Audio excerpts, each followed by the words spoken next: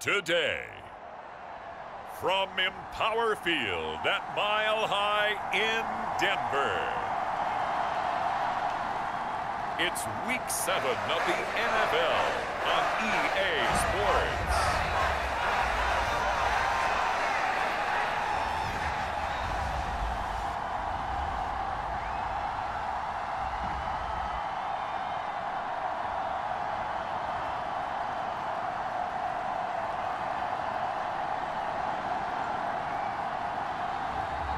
It's the Denver Broncos taking on the Detroit Lions. EA Sports coverage of the NFL has us at the foot of the Rockies, just west of downtown Denver at Empower Field at Mile High. Today we've got a matchup here in pivotal Week 7 between the Detroit Lions and the Denver Broncos.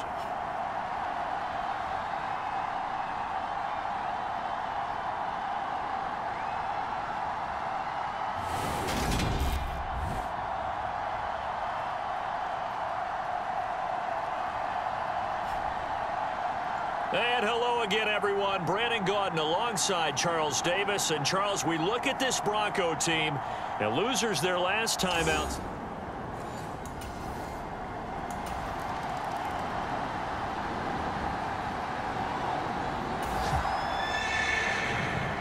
A big early third down here for this defense as they look to hold on and force a field goal try.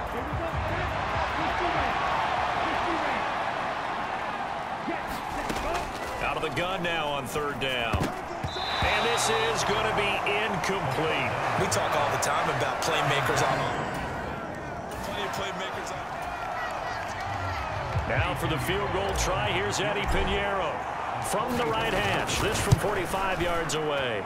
This is up and good from Pinheiro. And they are on the board, but still trailing. It's 7-3.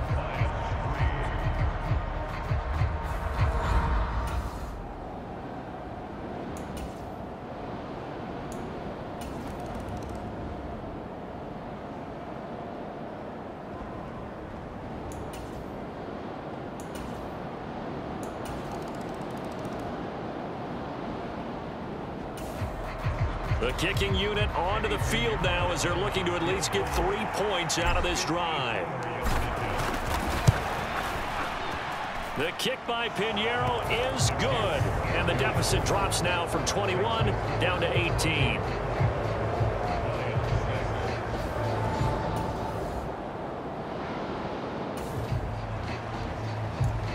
A third down situation coming up in the third quarter, in this defense hoping to turn that third down into fourth.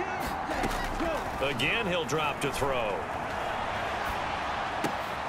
Man open, it's St. Brown. He's got it. And in for the Lions, touchdown. Amon-Ra St. Brown, his 4th touchdown on the year. And the Lions are able to make some inroads here to that deficit. A nice throw there by the second-year quarterback. And I don't believe that was the kind of...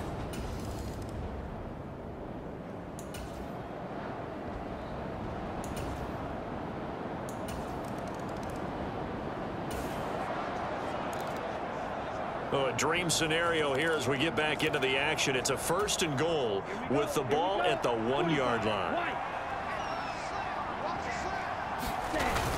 And they'll turn to the power game to try to get in. And he's going to take it in for a Lion touchdown. Jason Kabinda, his 5th rushing touchdown now on the year. And the Lions have got it back to a 2-score game here in the 4th. Well, they needed 3 scores to have any chance. There's the first of the 3 as they get into the end zone.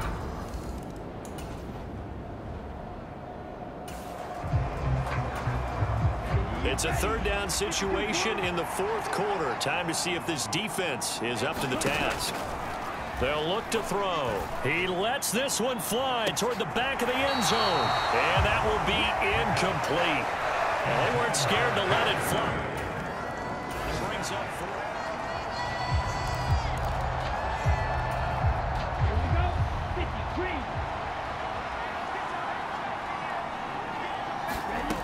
Got to try it here. He's back to throw. He's going to let this go. Back of the end zone. And it's incomplete. They cannot convert, and they turn it over.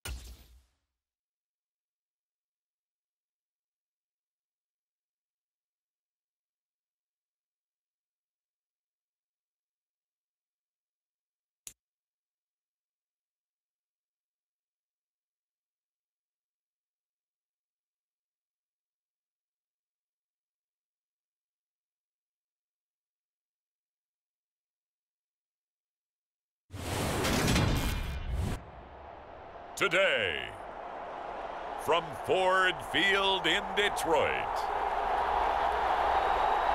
it's Week 8 of the NFL on EA Sports.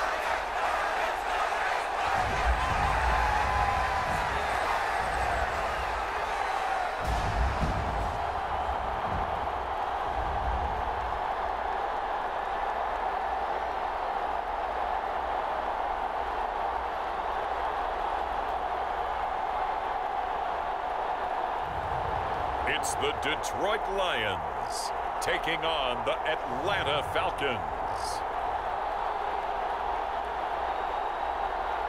The seating capacity is 65,000 at Ford Field, and we are right around that number today. A good crowd on hand and seemingly ready to go in the Motor City. Today, we've got a Week 8 matchup on tap here between the Atlanta Falcons and the Detroit Lions.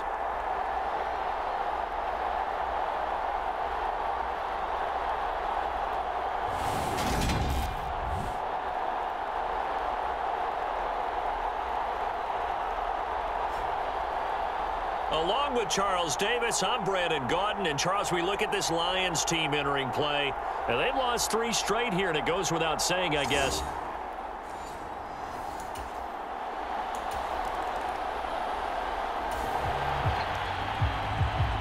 A pretty big early test for the defense coming up. What can they dial up here to try and thwart this third down situation?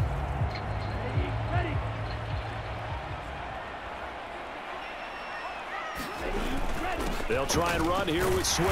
And he's going to have the first down, yardage to the 35. This offense has been sustaining a nice, long, successful drive here. Now they're looking to finish it off. First and goal in the red zone. Here's Swift. And he'll be stopped just outside the 5 at the 6. He'll get 2 out of that run, and it's going to bring up a second and goal. The yards may start getting a little tougher to come by down here near the goal line. That's good work defensively there on first down, holding them to a short gain. Second and 6.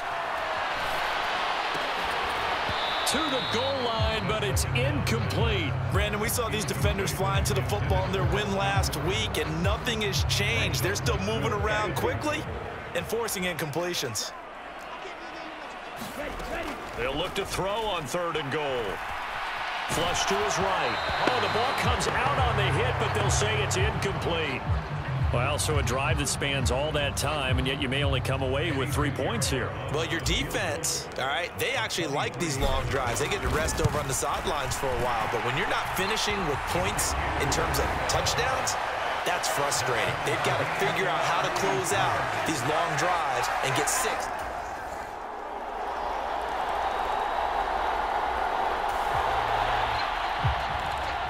Time to get you back in here. Big play has him not only in the red zone, but looking at a first and goal from the 3. Swift.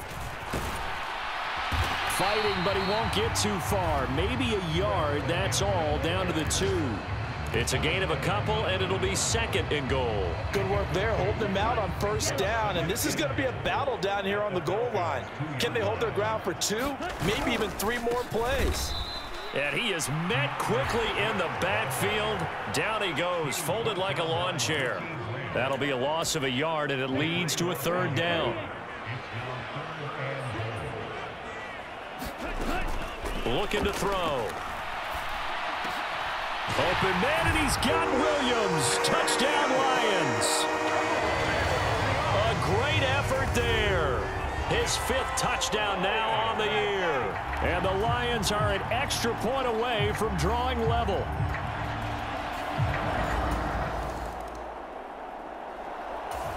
The Lions offense ready to kick off their next drive. The offense coming back out here. Plenty of energy, ready to roll, looking to just add to what they have been doing after scoring a touchdown, Charles, their last time out. And that's a great feeling to have on the sideline, partner, knowing you just won the battle against the opposing defense. And since they came off the field, I'll guarantee you all they want to do is get back out there because they know they have the upper hand on that defense. And he loses the football a second time. And they have the football and will take over at the 24-yard line. Well, remember, he had a fumble earlier in this first half and got saved, but no such saving here. It's a turnover.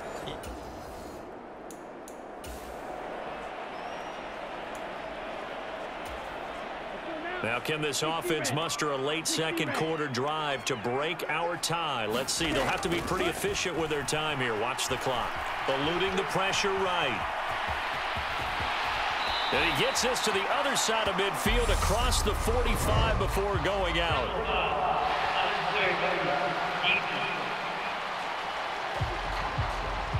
I know it's an emotional game, Charles. You can't do that.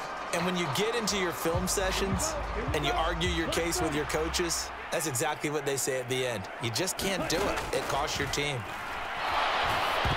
Now, quick throw there, going to be batted away and incomplete. To this point, I've been impressed with the work defensively. They have not allowed a lot of receivers to run free. And there's another example, another incompletion. Now a man open down the middle of the field. And they're going to get this down to about the 17-yard line here. First down now, but that clock rolling. Down inside the 10. And he can't quite get there. Tackled down at the 1. The Lions need to move. They're hustling to the line now. They'll run with Swift. And he is into the end zone. Touchdown, Detroit. DeAndre Swift. His 8th rushing touchdown on the year. And the Lions will take the lead here in the final minute of the first half. And that touchdown gives them a touchdown lead before they attempt the extra point. What a great way to...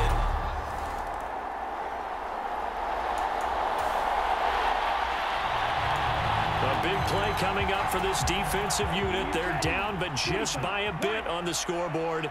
Can they get this third down stop in the third quarter? On third down, here comes Swift. And he is going to have a Lions first down. It won't be by much.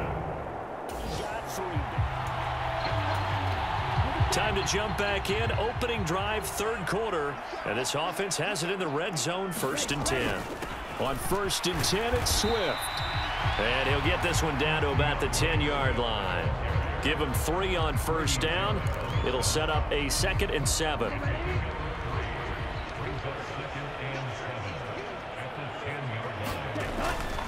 Once again, it's Swift. And he'll get about 4 there as he takes it from the 10 down to the 6. He's hit pay dirt a lot this year, but not that time. Yeah, I'm tracking right there with you. You're exactly right. He's found the end zone plenty of times. No way I can find any fault with the call. He may not have scored there, but of course you're going to give it to him. And he'll be taken down, but he does have first down yardage. Give him 3 yards and a fresh set of downs. So another third down conversion, and now they've got a 1st and goal. They will run straight ahead with Swift. And he'll get into the end zone. Touchdown, Detroit. DeAndre Swift. His 2nd touchdown of the game and his 9th on the year. And the Lions take the opening kickoff of the third quarter and drive right down the field to extend their lead. Circle that drive because that might be one to remember. Well executed to give him a little cushion.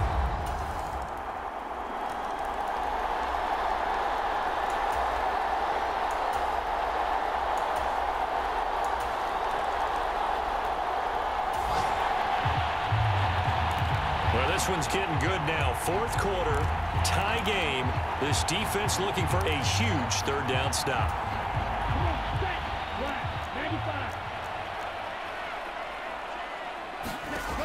They'll stick with the passing game as he looks to throw. And this is going to be intercepted. Picked off by Casey Hayward. And the Falcons are going to get the football here at their own 40-yard line. CD, I know it's just his 2nd year in the league as a quarterback, but that's going to be one when he flips on the tape. He's like, I shouldn't have thrown that ball. No doubt about it, and his coaching staff will be emphatic.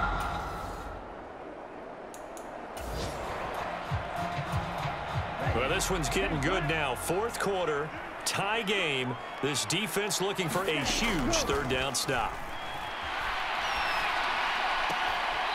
It's caught by Hooper. And he is out of bounds, but not before he's in. So this offense, they've made their way into the red zone now. They've got it a couple yards inside the 20 at the 18, 1st and 10. Throwing on first down, but this one winds up to be incomplete. In the red zone, precision is the watchword. If the throw's a little too early, too late, maybe off a little bit, going to be a good chance that any attempt is going to be a contested one, and that one falls incomplete. And they'll bring him down at the 13-yard line. 5 yards, now it's 3rd and 5. This has been an up and down, back and forth type of a game, hasn't it? Maybe this long drive take a little bit of the wind out of their sails, kind of settle things down a little bit. Play number 7 now coming up on the drive. 3rd and 5. He'll look to throw. And it's caught. Touchdown. Amon-Ra St. Brown from 13 yards out. And the Lions have broken our tie and have taken a 4th quarter lead.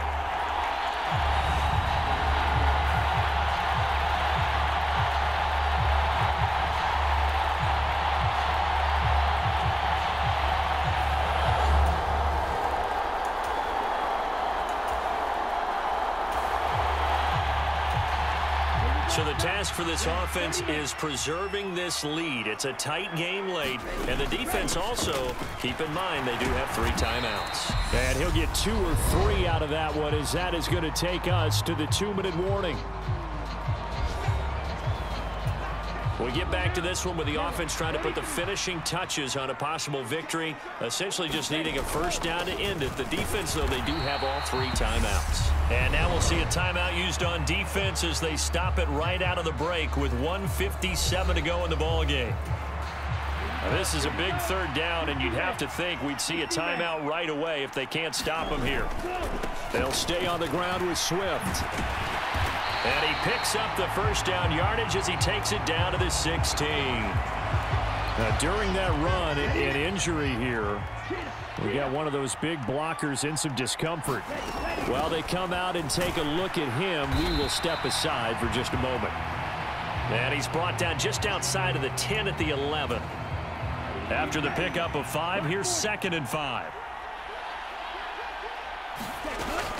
From the gun, here's Swift. And he'll take this one inside the 10 down to the 8. The Falcons going to use the second of their timeouts as they'll head to the sideline and talk over what to do next.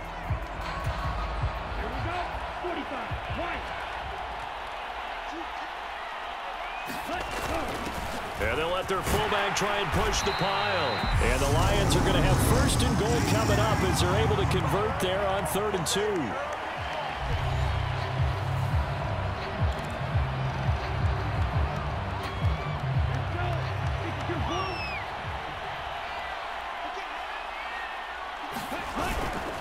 Swift going to try up the middle. And he takes this one in for a Lions touchdown. DeAndre Swift, a 3-yard. Well, this was a very close ball game at halftime, Charles, but in the second half, that offense kind of kicked things into another gear, and they were able to pull away for the victory. And, Brandon, I think they're the type of team that just looked in the mirror and said, hey, ton of pressure on, but we're the type of team that can flat out handle it. They stood up with confidence, and made it happen for a victory. So for Detroit, they get a much-needed victory to get to 3-5 on the year. And they'll get another home date next week as the Saints will come to town. Meanwhile, for the Falcons, they fall a game under the 500 mark at 3-4 through 7 games. And they'll be at home next week for a date with the Tennessee Titans. So for Charles...